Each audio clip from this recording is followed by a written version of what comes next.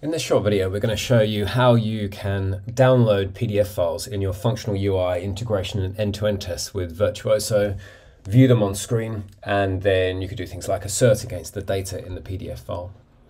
Now, to do this, you're going to need to have downloaded our Show PDF extension. So there's a link to how to do that coming up in the top right-hand corner just now. There we go. Now what you're going to need to get that extension is go to our documentation, type in PDF, and then you can click on View PDF Files, which gives you the View PDF Files extension, which you can then install. Now let's go back to our test. So what I've done is I've come to a site that has got some sample PDF files that I can download.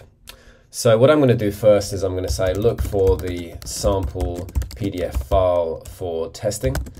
And that's just because we then want to click on the download link, but there are multiple download links on the page.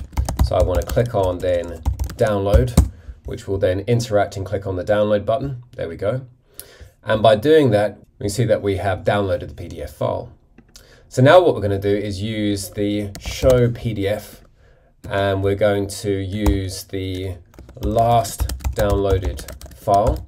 So this is a common variable that shows us the file that was last downloaded, that was the PDF, and then we can click save. And what that will do, as you can see now, it shows the PDF file on screen. And then what we could do, for example, we could then say look for, and we might say industries standard dummy text.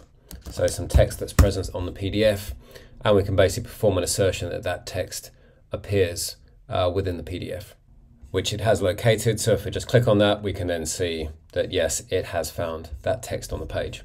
So just a simple way you can use the Show PDF extension to be able to download a file and then show it on screen and then assert against with PDF files.